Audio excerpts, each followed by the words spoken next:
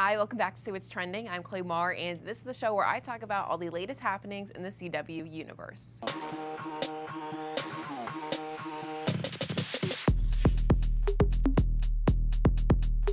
First up, I wanted to say thank you to everyone who shares their thoughts and feelings using the hashtag #SeeWhat'sTrending. I love reading them, so keep them coming. Now we're finally getting a Black Lightning crossover episode. Cress Williams, who plays Black Lightning on the show, posted this on Instagram, seemingly confirming the show's upcoming cameo. Both shows will premiere in October. And now for the bad news, the 100 is coming to an end after this 7th season. This show is another one of CW's long-running shows to meet the Hatchet. Cass Morgan, who wrote the books the series is based off of, shared a heartfelt message on Twitter saying, "It was a privilege to watch my space delinquents go on such extraordinary adventures with you."